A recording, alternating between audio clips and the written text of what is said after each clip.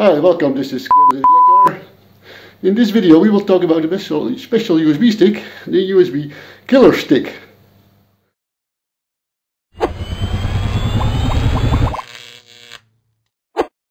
USB sticks or thumb drives are practical devices for sharing files, but they can be dangerous as well. Most people will plug any USB stick they are given into their computer without asking questions. They simply have no idea of the risks they are taking. First of all, a USB stick may be contaminated by a computer virus. If automatic execution of removable media is activated on your computer, plugging in a contaminated thumb drive can get you into a lot of trouble. Disabling automatic execution is not enough, as opening a contaminated file on the thumb drive may cause a lot of harm too. Antivirus software can protect you against contaminated USB pen drives, but antivirus software does not protect you against another kind of malicious thumb drives, the so-called USB killer sticks. A USB killer stick looks like a normal USB stick, but instead of containing files and computer viruses, it contains malicious electronic circuitry. A USB killer stick tries to destroy the USB port or even the computer it is plugged into by injecting high voltages. If the host device is not protected well enough, damage may even extend beyond the USB port, rendering it partly useless or even turning it into landfill. Now this may sound like science fiction or a hoax, but is it? There exists a company that tries to make a living from a product named USB Kill. According to their website, their product is a hardware stress tester sold to security companies, computer manufacturers and other penetration testers. USB Kill is a dangerous product, but as it is clearly marked as being a USB killer device, we may hope that people will be careful with it. Much more dangerous, however, are the unmarked killer sticks that you can buy online. I got this one from Amazon. It looks like any other thumb drive I have, only its color is different. I do not have other yellow thumb drives. So let's find out how dangerous this stick is. I built this little test rig so I could easily connect test equipment to the killer stick's pins. It is basically a USB-A breakout board. Like any other thumb drive, the killer stick needs a 5V DC power supply to work. The two data pins are the dangerous pins. After connecting an oscilloscope to one of them with a 10:1 probe, I obtained this strange signal. Its amplitude is more than 200 volts and it never stops. If you touch one of the data lines, you can feel a light stinging.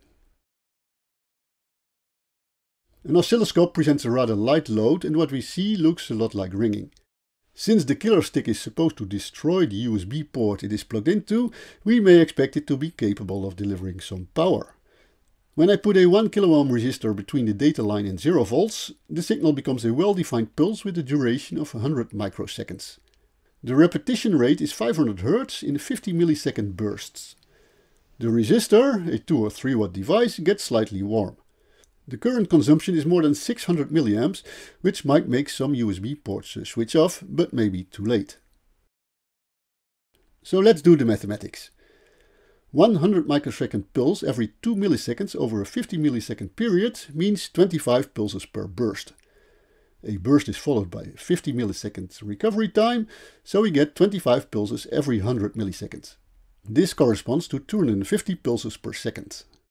I measured 250 volts over a 1 kΩ load, so the resistor dissipates 62.5 watts during a single 100 microsecond pulse. This is equivalent to 6.25 millijoule per pulse. As we get 250 pulses per second, the power injected in the load resistor is 1.5625 joule, or if you prefer 1.5625 watts per second. From this experiment we found a way to detect USB killer sticks, at least this one, as it starts making a ticking noise when it is loaded with a resistor. You can hear the transformer of the boost converter inside the stick. Since the output voltage is almost 250 volts, I tried connecting it to a 40 watt 230 volt AC LED light bulb. This results in a dimly flashing light bulb, which is rather impressive. The 250 volt signal is the same on both data pins, which suggests that they are simply shorted inside the stick.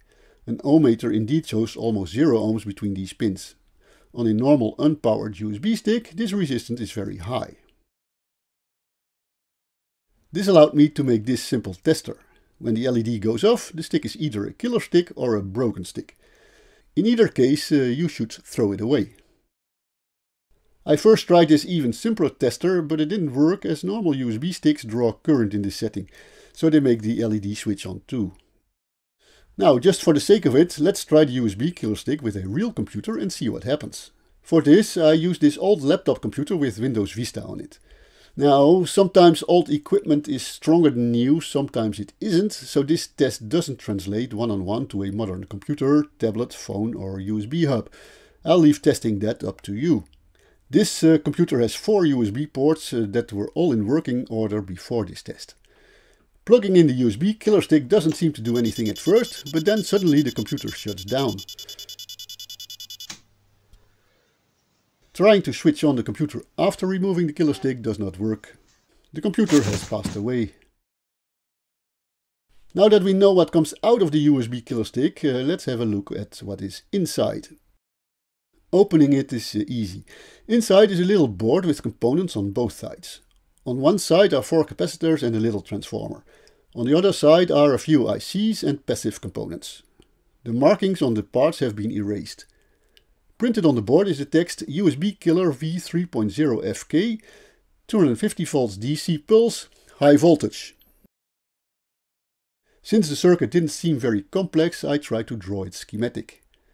The fact that the markings on the parts have been erased made this a bit complicated, but with the help of internet I think I made it quite far. I found some discussion about the board in a forum, and there it was suggested that IC1 could be an ATtiny4TS, a 6-pin device that fitted the signals, and so I used that. Why PB2 is connected to the power supply is however unclear. Maybe it's an enable input. What it is exactly doesn't really matter, it is a device that produces bursts of 100 microsecond pulses. Probably any microcontroller can do that.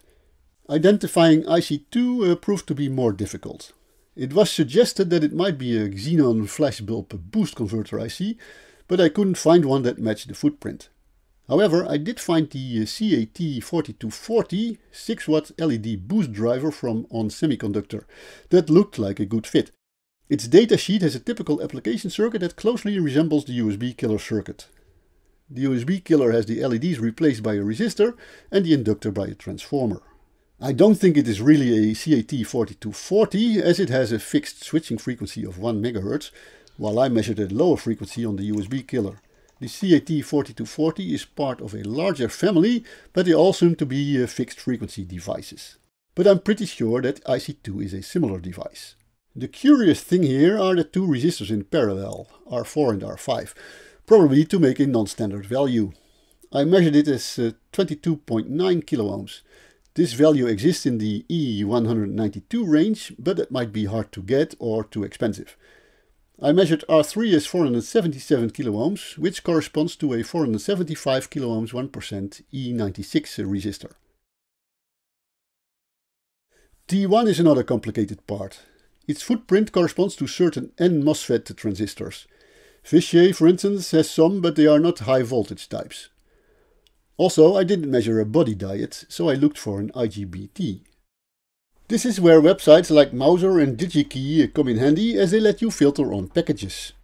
This way I found the Sanyo TIG052TS N-channel IGBT flashbulb switch that fits the footprint exactly. There are probably others, but this is good enough. The transformer brand, Tokyo Coil Engineering, was suggested in the forum discussing the USB killer. And indeed, I found a device with the same dimensions and DC resistance values that matched what I had measured. D2 appears to be 2 diodes in series in one package. C6 and R2 are not mounted. So, when T1 is not conducting, IC2 charges the capacitor bank. Because the HV plus side is disconnected by T1, the charge doesn't flow into the output. When IC1 switches on T1, HV plus is connected to ground and HV minus is pushed way below ground. This makes the capacitors discharge into the USB data lines. And then it starts all over again. So, what did we learn from this? Never trust a USB stick. If the USB stick you just plugged into your computer makes a ticking noise, pull it out immediately. As USB ports are precious, I highly recommend to never stick a pen drive into the computer directly, but always use a USB hub. You have been warned.